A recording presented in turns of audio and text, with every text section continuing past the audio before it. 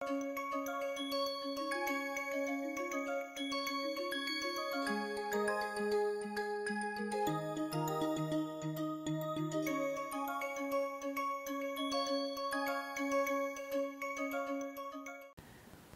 us look at how Dharmahkriya is in line with the modern positive psychological findings. Dharmahkriya includes realization of self and expression of the power of self, expression of the talent of the self for the well-being of all. That is the essence of Dharmahkriya. If we look at the positive psychology, the foundational theory, it also talks about self-determination theory. Self-determination theory also says that human beings have tendency and power to get the autonomy. They want to have control over their environment. They have another tendency to develop competency. We have had more discussion on this in the second or third session. So, human beings have urge to get autonomy, to develop competency and develop belongingness, to build groups, to make families, to build communities. All these are natural expressions of human nature. So, in the Dharmahkriya as well, people actually realize their autonomy, their competence and their belongingness, the tendency to belongingness with the family, society and community. The work of Elizabeth Dunn is very interesting in this regard. So, she has looked at the connection between money and happiness. Dunn and colleague have found that happiness and money are connected only to some extent. Beyond that extent, additional money does not give us happiness. Actually, it has small negative connection with the happiness. So, when more money can give happiness, money can give happiness beyond the point where people can fulfill their basic requirements. Money can give happiness only when they are able to use it for the altruistic purpose, when they are able to use it for the social cause, and when they get benefit and when they get happiness by spending money for the social cause is when they have a sense of connection for which they are spending money. So, there has to be some connection, there has to be a sense of connection, impact, when they see the impact of their work, the positive impact of their work, that increases the happiness. Then and third is choice, when they have choice of spending money for a particular purpose, for the particular project which they feel connected to. So, connection, impact and choice, these three things when they are there, then only additional money, additional beyond a point where it satisfies the basic needs, additional money can give happiness only when it is spent with the sense of connection, impact and choice. Work of Bruce Hide is also very insightful about Dharmahkriya. What it says, and before we understand the work of Hide and colleagues, we need to understand this a theory called set point theory. Set point theory is the concept or a theoretical proposition based on which at least 25-30 years people build policies, and the whole thinking about happiness was around this set point theory. What it says that people have a set point about their happiness.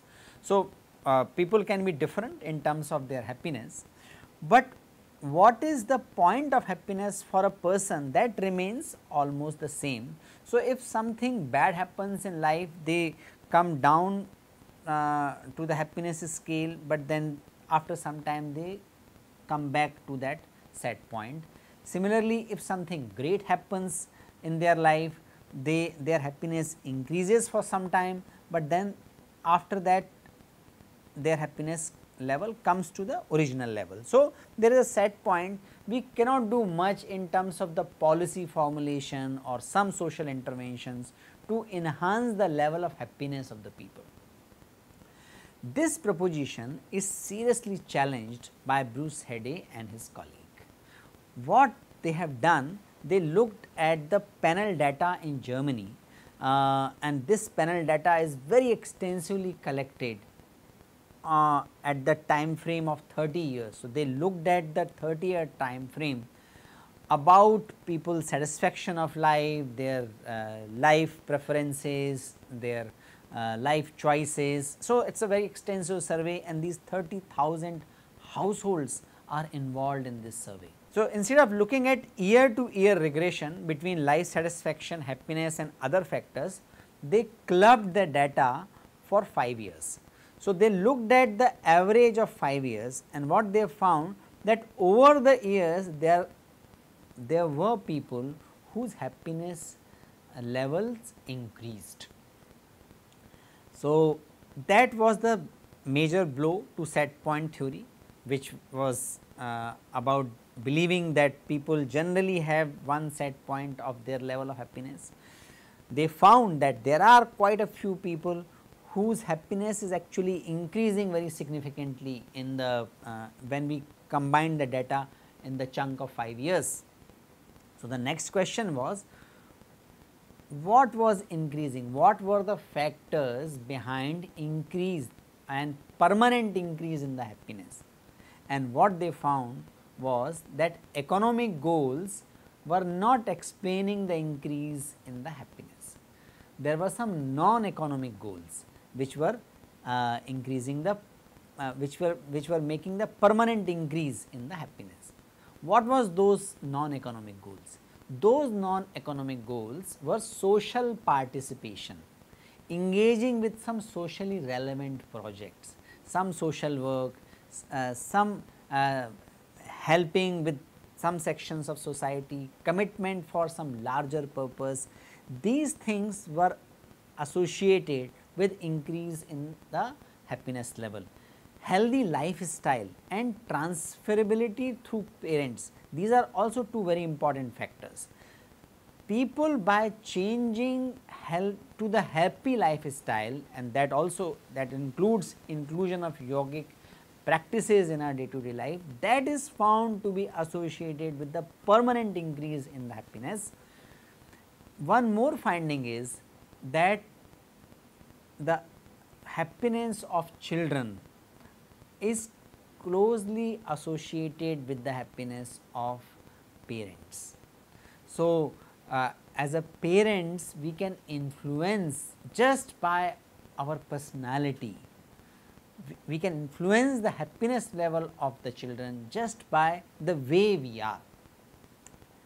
At the same time, they found that children could change their level of happiness by their individual efforts. So, it is not only what is received genetically or in the family. Children can actually put in effort and enhance their level of happiness by social participation and healthy lifestyle. So, these are some of the interesting findings in the modern positive psychology and the general psychology, which suggest that Dharmahkriya, that means working for the social cause, larger purpose, is deeply connected. Nimitt, what this sutra says, is nimitt of happiness, nimitt of harsh.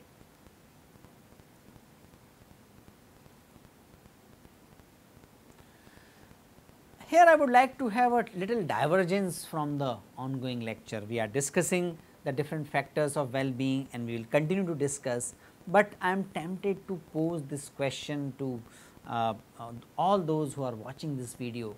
If happiness is dependent on so many non-economic factors. So, by the way, in the German panel data, there was no significant difference in the happiness across different professions or across different income groups. So, happiness is dependent and change in the happiness dependent a lot on the non-economic factors, and it is so much so that how we choose our life goal, how we choose and build our relationships, our engagement with the social and natural environment, this is connected with all these things. Then why our education system is predominantly focused on the economic factors and the core professional competencies which are mostly economic in nature. Why we do not give sufficient input on choosing the life goal more consciously, choosing and building relationship in more effective ways, and engaging with the social and natural environment. This is just a divergence.